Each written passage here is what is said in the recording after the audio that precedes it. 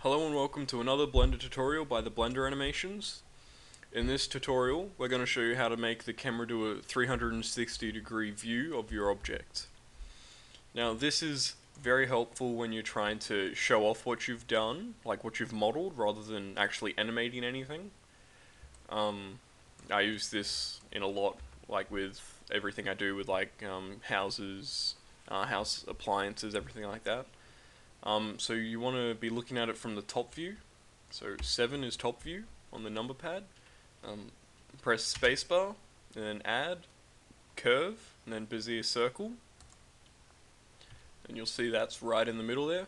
Just scale it up a bit so you can see it outside of the cube. So that's it there.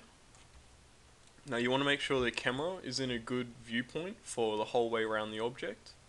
So press 0 on the number pad to look at it in the camera's view, and that looks pretty good. You can see that there is problems with lighting, and because the light is there, when the camera is going to be over here, then the whole side of everything the camera can see is going to be dark. So to make the camera do the circle round, you right mouse click on the camera, hold down shift and right mouse click on the circle. Then you press Control and P and follow path. Now if you scroll through the timeline, then the camera is going to follow the length of that circle all the way around. So you want to make sure that the camera is in a good starting point, like is looking at this corner the best spot, because it's going to finish there as well. So you don't want it to be finishing looking at the back of an object or at the side of it. You want it to be looking at the front, but because it's just a cube, the corner is alright. Now to fix up the lighting, because when the camera is going to be there, see the whole side is dark. So I'm going to first turn ray shadow off, which is going to stop the shadow effect. I'm just going to put this on each of the sides of the cube. If you just render that out again, that's really good coverage. If you just have a look at it from another side, then that's good as well. So that's going to be good to look at from the whole object. Now if you right mouse click on the circle, on the Bezier circle, and you go to the square, you can see path length here, and that says how many frames it takes for the camera to do the 360 degrees. So at the moment it's 100, so it'll take 100 frames for the camera to get back to where it was. So then at frame 100, it's back there. So from here you can either extend or shorten the path length. So if you want it to take longer to go around here, you'll make the path length a lot longer. Another thing is when you actually look at it, you'll see that the Bezier circle is there. To fix that, you select the Bezier circle with right mouse click, press M, and just select the second layer and press OK. So now that's not visible in this layer, but if you look on the second layer here, there's your circle. So it's still there, and your camera will still follow the path of it. It's just not visible on this layer.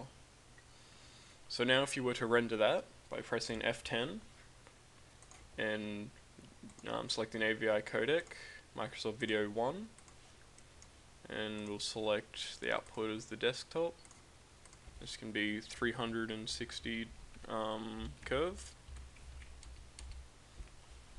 and because it only takes 100 frames to go all the way around the object, usually you want it to be a little bit more so it doesn't just spin around and then just stop suddenly. It'll be able to spin around and then you'll be able to see the end product. So about 150 is pretty good. So if you go animate, you'll see that it slowly spins around the object. So this is best if you're wanting to show off a model that you've made. That way you don't actually have to have any animation to it. And this, using the Bezier circle, it'll be a lot smoother than if you were to use keyframe animation for the camera.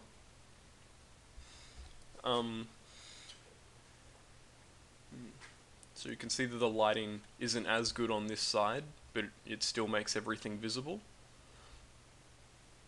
So yeah, the animation's still good. In my next tutorial, I'm going to cover how you can change the background color, and also how you can put something underneath it, or maybe a stand. But yeah, that'll be in my next tutorial. So if you come back then, I'll be able to show you that one. So now this animation is almost finished. It's only got 50 frames left. Now you can see that it's at the end point here, which is also the start point. So it's rendering pretty fast. So this is really helpful. Usually it'll be looking at the front of your object. I've made the mistake of having it look at the front of the object on the start frame, then it'll be off just a little bit on the end frame. Because as it goes around the 360 degrees, it doesn't finish at the exact point where it started, it finishes just back a little bit, so you weren't able to make out what was on the front. Okay, so now this animation's finished. That's it there. You see that it does the 360 degrees, stops there, and it just waits for another 2 seconds. Thank you for watching today's tutorial. If you have any questions, feel free to leave a comment or send me a message. Thank you for watching. I hope you enjoyed.